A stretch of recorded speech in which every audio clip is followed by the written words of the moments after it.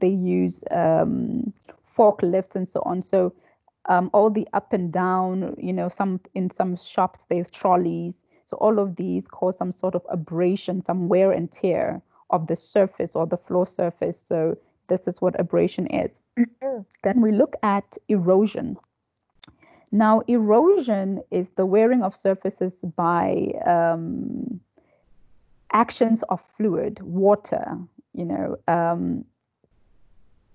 normally when there's an excessive amount of water that is moving, an abrasive action of fluids, right? This is what erosion is. Then we look at cavitation. I'm sorry, guys, I think I'm getting a little cold, so my voice is just not working out, but I hope you can hear me. Then we look at cavitation. Cavitation is the sudden change of direction in the fast flowing of fluids. So as water flows, if you look at floods or videos of floods, you can see that sometimes all of a sudden there's an immediate change in the direction of the fluid floods, or in the direction of the water. And normally this happens in a flooding situation, but in the context of concrete, when we're looking at cavitation, we're just looking at the sudden change of direction of fast moving fluids. So if fluids are able to penetrate into the concrete, right, the sudden change of direction of the fluids, that's what we're talking about here. And then we're dealing with freezing.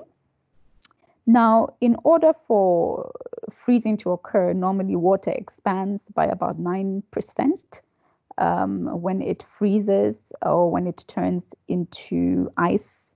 But then now, when it turns into ice, there's normally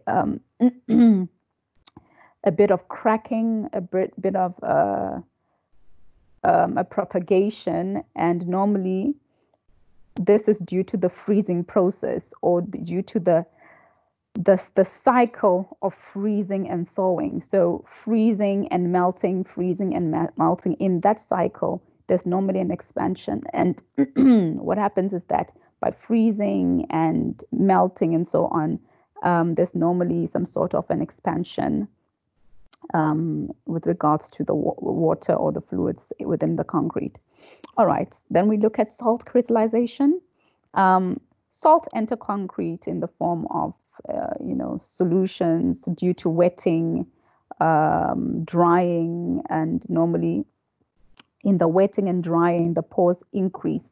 And as the pores increase, then of course crystals are formed within the various pores, right? So these are the 5 mechanical and physical processes that affect durability. You should be able to explain them, or you should be able to identify them or pick them out in a multiple choice situation. All right. The next one is the chemical factors and process affecting durability. Now, with regards to this, we're looking at attack by pure water, attack by acids, attack by sulfates, and then we'll look at the alkali-silica reaction. Sorry, guys.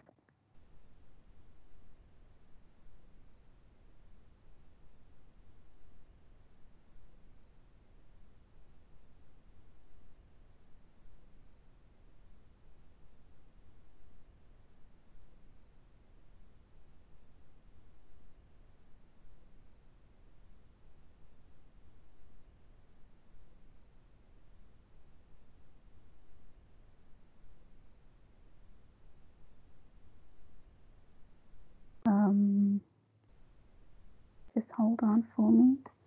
I did forget to record this lecture, but I can see it's being recorded. Did any one of you press record? Madola, was that you? If it was, thank you very much. I see it's recording. Just send it to me as soon as you're done. I don't know if I press record or it's recording automatically. All right. So where was I? So I'm looking at attack by pure water. Now, pure water normally is calcium hungry. And because it's calcium hungry, it seeps the calcium hydroxide from hardened cement paste. So it sucks it out, it leaches it out. um, and this is what is known as attack by pure water. So when we use pure water to mix concrete, we must understand that as the concrete hardens and all that, the water will seep all the calcium. Or if you pour water on hardened concrete, what happens is that the water starts to, seep all the calcium hydroxide from the hardened cement paste. Attack by acids. Now, when we look at attack by acids, we are concerned with acid rain. And acid rain is normally due to pollution. If we look at acid rain is normally made due to the acidic atmospheric pollutions that they normally cause environmental harm to forests, harm to lakes, rivers, waters, and so on. Now, the main causes are due to the industrial burning of coals, fossil fuels, waste gases, which normally contain sulfur, hydrogen oxides. And when they normally combine with atmospheric water, right, an acid rain occurs. When they combine with atmospheric water, then they form acids. So this is how acid rain happens, and this is how hardened concrete is attacked by acids. So we're not thinking about just buying an acid from somewhere and pouring it onto the hardened concrete, but we're talking about the acids that are formed in the atmosphere due to acid rain. All right. Now, if you look on table 3.2, for those of you with the textbook, and also if you go to page 20, you will see that normally acids react with alkalines, or the alkaline compound of hardened cement paste, and this results in exposing of aggregates. So if you look at table 3.2, you will see the various compounds of cement. I'm just bringing it to your attention that though we are in chapter 10 right now, but looking at the various compounds within concrete and the compounds that react to form from some sort of acids that attack the hardened cement or the hardened concrete, we're going back to the basic nature of cement and how cement is made. I do remember when we were there that I was not really particularly concerned about you remembering the chemical equations and the various compounds and so on and so forth, but have an understanding that cement is made out of those components will suffice. But this brings us back to the point that these acids react with alkaline compounds, and we're talking about the acids in the atmosphere or acid rain. They react with the alkaline compounds of hardened cement paste, and as a result, sometimes you'll find that the aggregates get exposed. All right, how do we prevent this?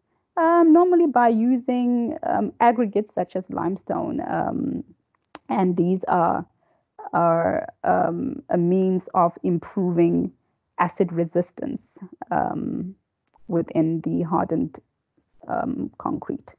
All right, attack by sulfates. When we look at attack by sulfates, we have to consider how sulfates first and foremost enter concrete. Now they enter concrete and react with the concrete, and as a result, they cause internal expansion forces. As they cause internal expansion forces, so when sulfates enter concrete, now if we're looking at sulfates, we're still going back to table 3.2, looking at the chemical nature of cement. So when we look at sulfates, we look at how sulfates react within the concrete. And when they react in the concrete, what happens is that they cause some sort of expansion within the concrete, and these expansions lead to cracking. All right, they cause some sort of expansion forces which lead to cracking. All right, and then the last one is the alkali-silica reaction. The alkali-silica reaction, some Aggregates contain silicas, and normally these silicas react with the alkalis of cement. And when they react, they cause internal expansions, and these lead to cracking. I think we've just mentioned that as well. Now, in order to prevent this, we use fly ash, we use GGBS, and in using these, we reduce the content of active alkalis. Now, active alkalis are basics, or it's a basic, or an alkali is a basic. Normally iron salts and of metals and chemical elements. And what happens is that they are normally, if you look at alkali specifically, you're looking at a base that dissolves in water. So when we look at the alkali silica reaction, we're looking at a base that reacts with silica, and in that reaction some sort of expansion forces occurs, and this leads to cracking. So in preventing it, then we use obviously fly ash and GGBS, which are cement extenders. So this automatically tells us that when we go back to the basics, what we mix, right, in the fresh state, in the making of concrete, is directly or has a direct impact or a direct influence on the properties of hardened concrete. It will have a direct influence on the strength of hardened concrete. It will have the direct influence on the durability of the hardened concrete. So if we don't mix it up well, definitely now durability will become a problem in the future. Okay, moving forward, we're going to have a look now at the deleterious reaction between the ingredients in concrete. Now, deleterious, of course, as I've mentioned, is harmful reaction. Now, the most common, if we look at durability in itself,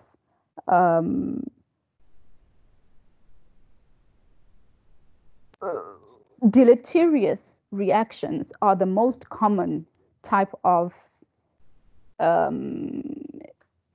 a loss of durability in concrete or in concrete structures. Now, concrete, if you're looking at reinforced concrete, right, concrete provides the protective barrier or the protection of the reinforcing steel against any physical attack or against any chemical attack. When we talk about the physical attack and the chemical attack, these are the ones that we've actually looked at before this point. Now, concretes, as we know, are highly alkaline, and because of that, they have some sort of protective barrier, or they protect the reinforcing steel from rusting. Now, if concrete isn't present in well, you can't have reinforced concrete without concrete. But if concrete did not have the ability to prevent steel from rusting, right, then we would obviously have a chemical reaction within the concrete. And then, of course, this would, cause the reinforced concrete to be less durable. Also, we know that rusting in itself also causes spalling around the reinforcement. All right. A pH reduction in, if we look at the deleterious reactions, normally this happens and causes a pH reduction. And this is known as carbonation, right? And it's the reaction of atmospheric carbon dioxide and the calcium hydroxide in the cement paste. So again, we're looking at what is in the atmosphere and how it affects the ingredients of the cement paste. So carbon dioxide in the atmosphere reacting with calcium hydroxide in the cement paste. And this normally happens over time. So it takes a relatively long time for carbonation to occur. So this is also an example of the kind of harmful reactions between the ingredients of concrete. All right. And then we have looking specifically at factors that affect carbonation. We have moisture content of concrete, we have gas permeability of concrete, and we have calcium hydroxide content. So the content of calcium hydroxide within the concrete. Now, according to the SANS, we can easily do a carbonation test by using phenolphthalein. So for those of you that would be interested in doing a test, normally these are done by the civil engineers and stuff like that. We don't really do it, but at least just have an idea that some sort of a carbonation test can be done, and not necessarily go into detail. But if you were probably doing civils, then they will have a lab where they do these kind of tests. You're also welcome to maybe watch a video if you want to. If I find one, I'll put it onto the Moodle site. Okay, slide number 59. All right, there's an image there which illustrates the deleterious reaction between ingredients of concrete. We're looking specifically at steel corrosion. Okay, so you can see the steel reinforcing bar. All right, you can see a bit of cracking and spalling of the concrete cover. So there's a good degree of concrete cover, right? You see the ingress of corrosive species, example, chlorides and carbon dioxide. Obviously, these come from the atmosphere or from water or an ingress of water and so on. So they penetrate through the cracks and they actually just enter. And of course, this causes the reinforcement to corrode, right? So this is an interesting illustration of how corrosion happens.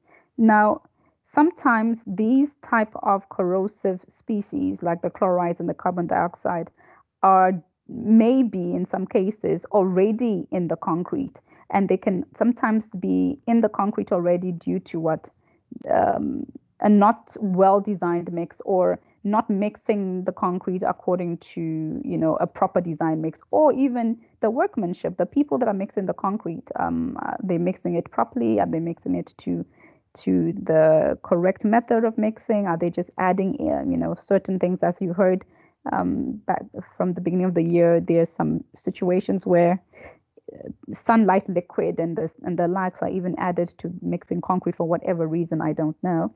So corrosive species may already be present in the concrete, and as a result, it makes the concrete contaminated. All right, and this is obviously from the mixing phase.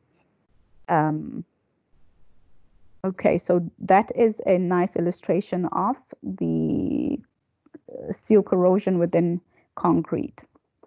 Okay, so now we're going to have a look at the performance-based durability tests, designs, and specifications in South Africa. This is the last bit of this chapter. Now, there are three types of tests on slide 56. There are three types of tests. We have the oxygen permeability index test, the chloride conductivity test, and the water sorptivity test. All right, now, if you look at figure 10.5,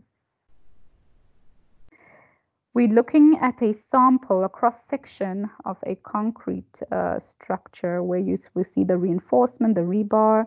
We have the concrete cover. Okay, so you can actually see that adequate concrete cover. Now, unfortunately, I cannot see very well. I think it's a 50 millimeter concrete cover. I'm not sure if you can actually zoom in and see, but there's adequate concrete cover. So this obviously gives some, it gives enough or adequate protection of the rebar. All right, now when we look at the various tests, these are durability tests, all right? So these are tests that are performed to assess the durability of hardened concrete, okay?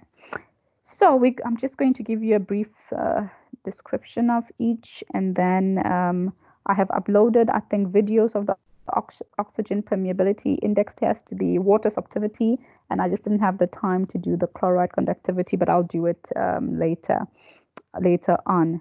All right, so the oxygen permeability index test, this is normally done to assess the state of compaction, the presence of bleed water voids and channels, and also it is used to test the degree of interconnectiveness or interconnectivity of the pores within the concrete structure. All right, so let me repeat.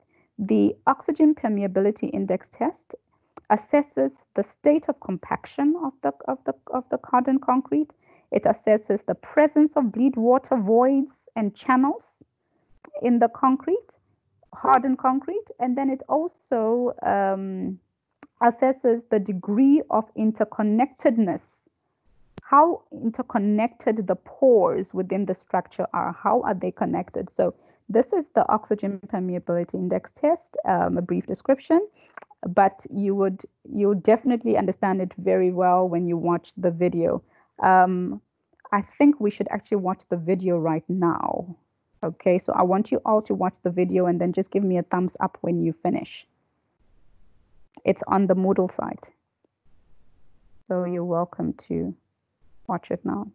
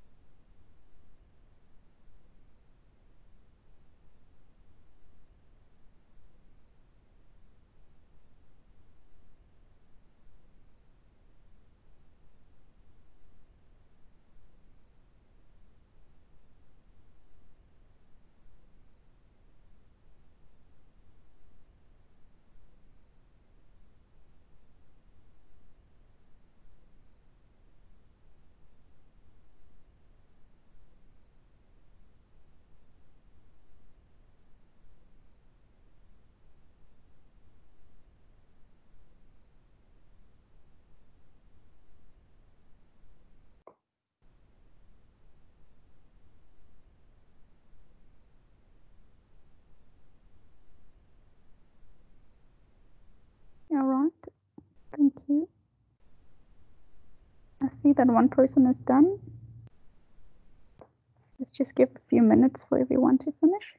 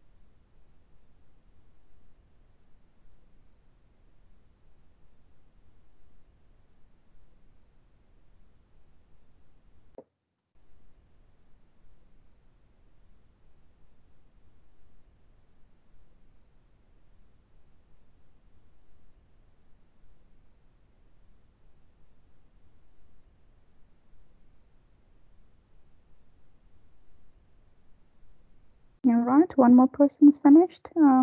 Just a few minutes and then we'll carry on.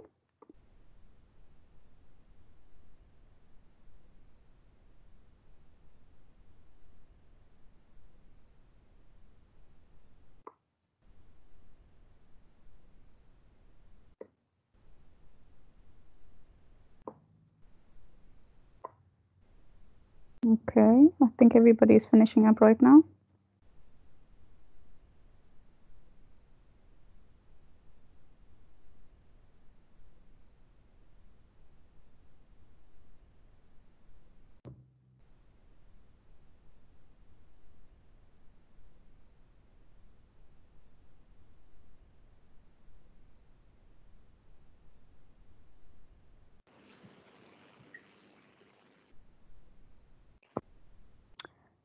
Okay, where are we?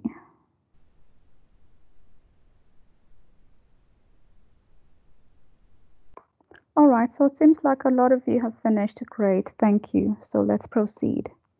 All right, so that was the oxygen permeability index test. I hope it was clear. Just I watched it myself and I found it extremely interesting to watch.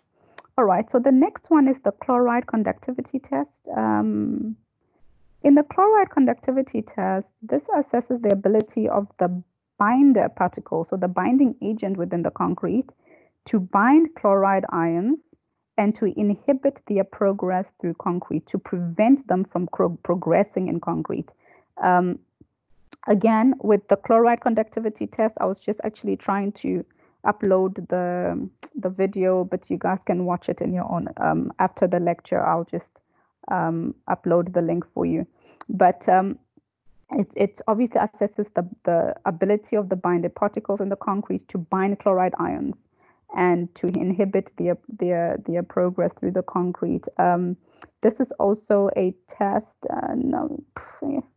normally done by our civil guys. Just that for our purpose, we should just have some sort of understanding of what the particular test does. And then the last one is the water sorptivity test, which is a test that is used for testing the rate of water absorption in hardened concrete or in concrete. So sorptivity obviously is the rate of movement of wetting, through the pores or the porous materials under some sort of absorptive forces. It's normally used to assess the nature or the extent of early curing, obviously considering the cover of concrete on reinforcement, so early curing on, especially focusing on the cover of concrete, and it can be used as a quality control on site as well. Okay, if we go to slide 58, that is it's a schematic diagram of an oxygen permeation or permeability test. Now, when you watch the video, you saw this particular device or apparatus. If I'm not mistaken, it was actually in it. But it's obviously much better when you watch the video because you can see the entire process.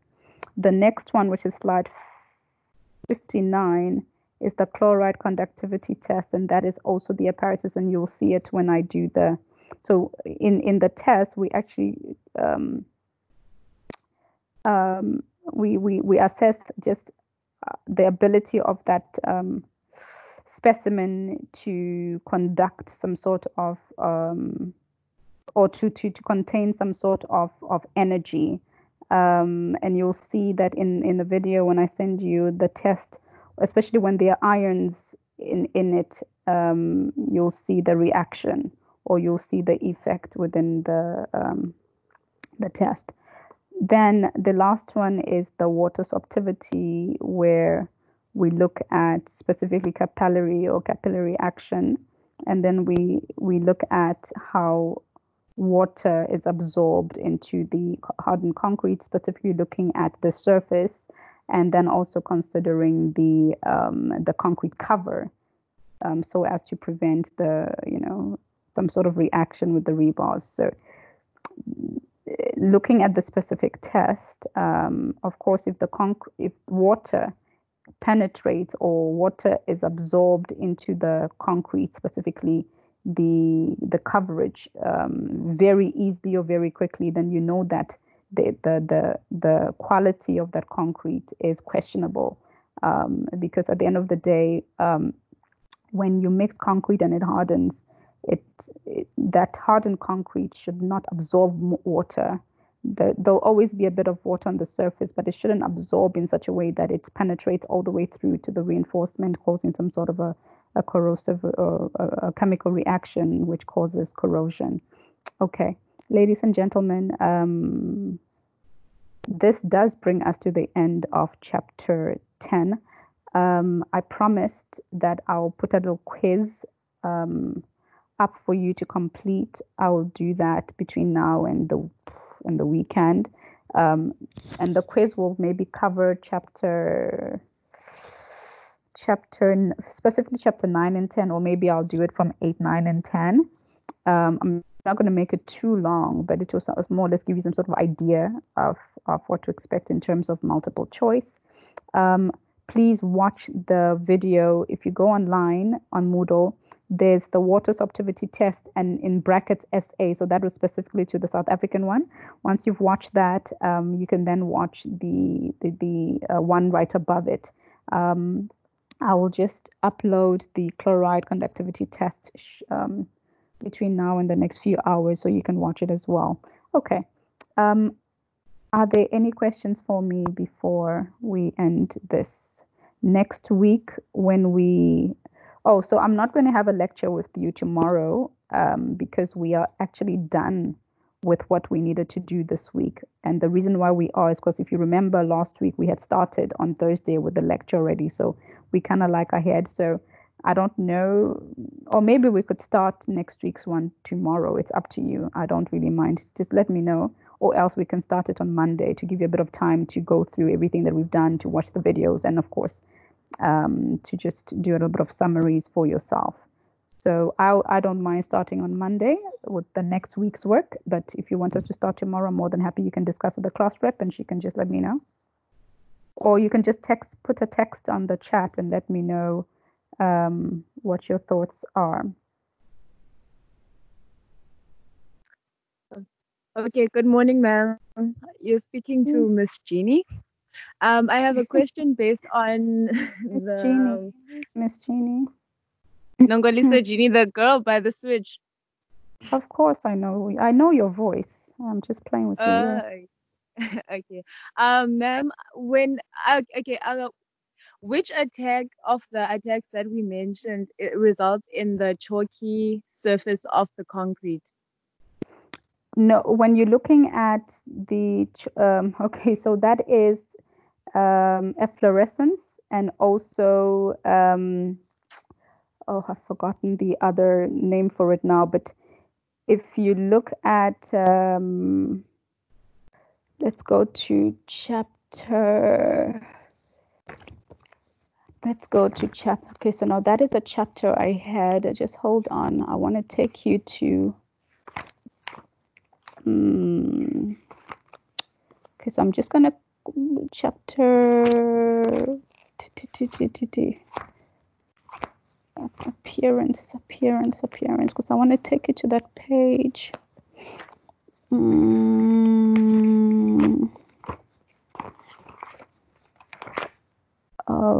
Okay, appearance. Let's see.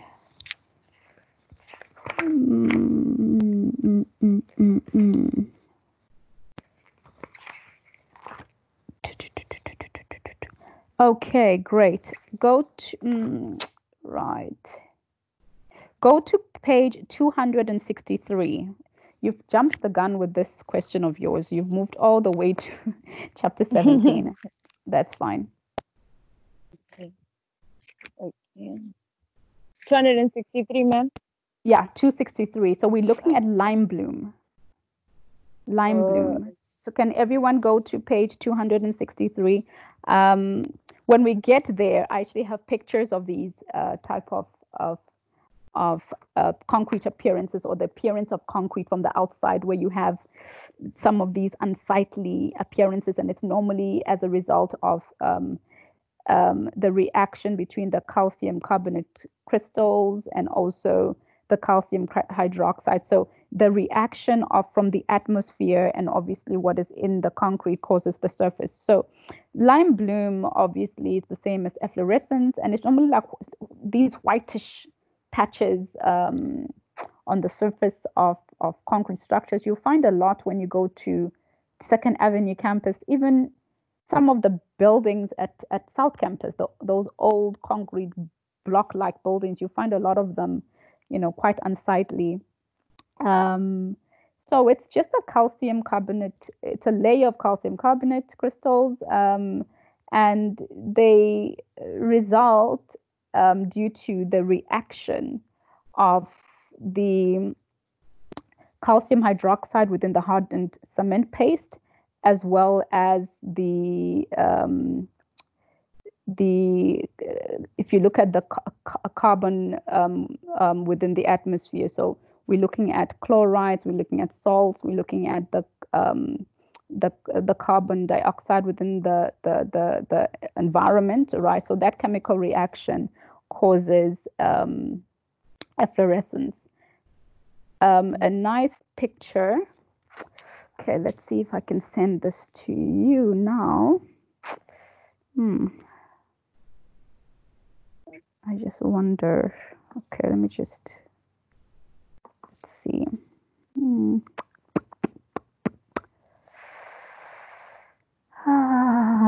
Great. I want to see if I can send a picture on in the what you call it, the group thing now, just to give you an idea of what we're talking about.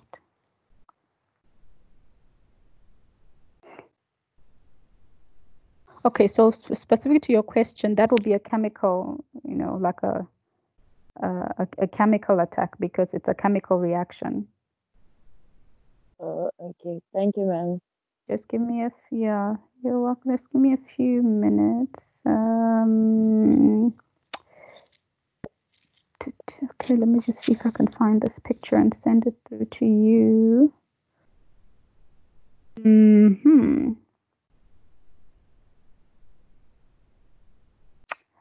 Okay, so I have this picture. Okay, no, let me send you the link.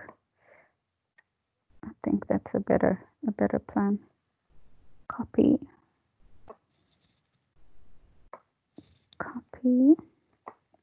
Okay, so I'm going to send the link right here. Hold on, paste. Okay, what happened there? All right, so that's the link that will. Okay, Monday is good. It will give us time to go through everything. Perfect. No, we can continue on Monday. I don't mind at all. That is the link for what my switch lady was talking about just now.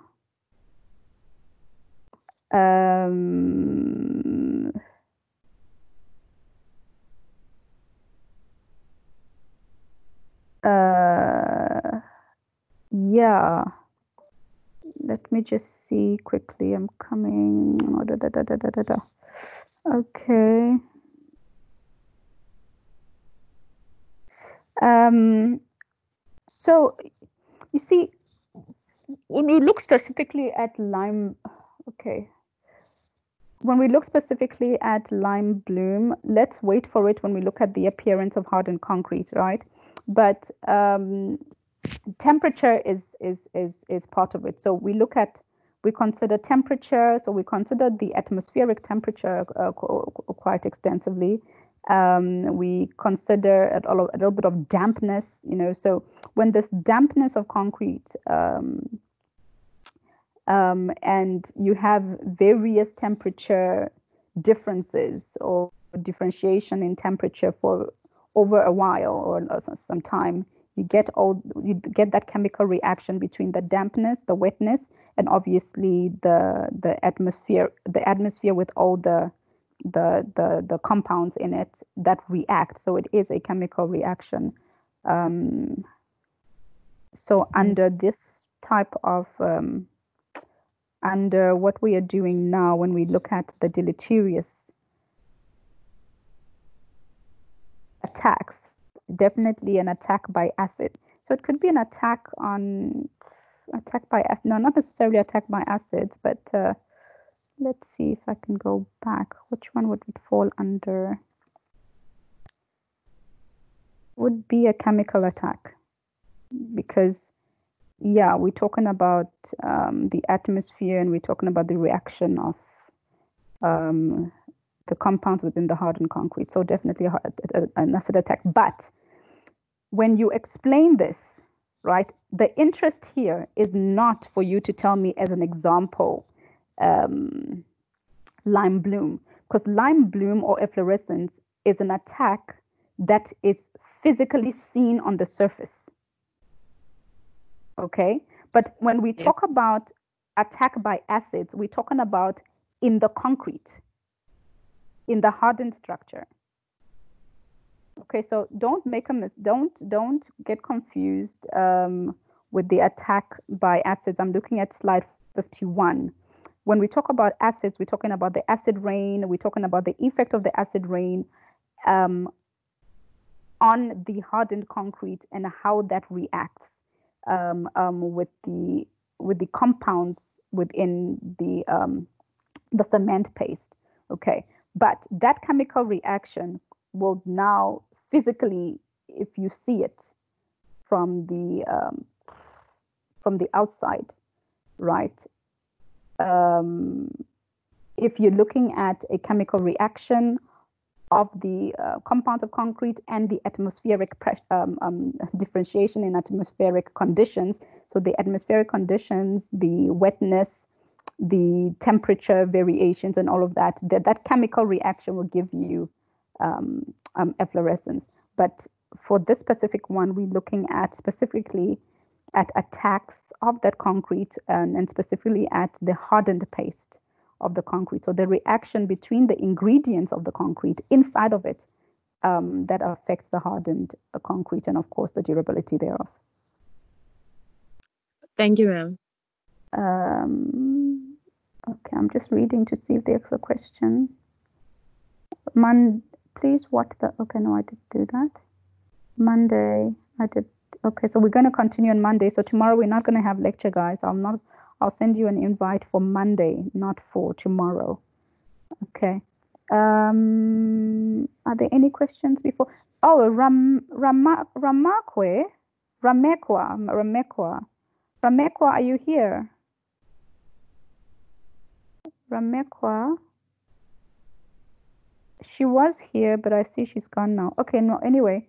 Ramekwa, if I sent her an email. I sent an email to Ramekwa, but now, not an email, a message on Teams. So I just wanted to make sure that she had seen it and she'll check it out. Oh, are you here? Yes. Did you get my message? On Teams. I sent you a message with regards to the question you asked. I think I got the question, something about the intrinsic factors in chapter 8 All right. So a detailed, okay, so for the rest of you, if you go to page 89, if you go to page 80, page 89, page 90, the top of page 91, the intrinsic factors, right? So you have the aggregate, you have aggregate paste interface, you have hardened cement paste, but the aggregate part is explained in depth. So just you've got to be able to read it and all of it. Okay. When you get to aggregate paste interface as an example, there's um, there's water, there's age, there's amount of bleed water, etc. So you have to know all of that. I think that was what Remekwa was referring to, if I'm not mistaken. Yes, but anyway, page 89, page 90, and 91. Once you've read that thoroughly, you should be fine with the explanation. I know that in the slides it doesn't go into detail because it's just a summary. The textbook is the overall guide for you to follow. Is there a question? Also, ma'am, so the chemical attack will not be visibly seen on the surface of the concrete. So we're talking about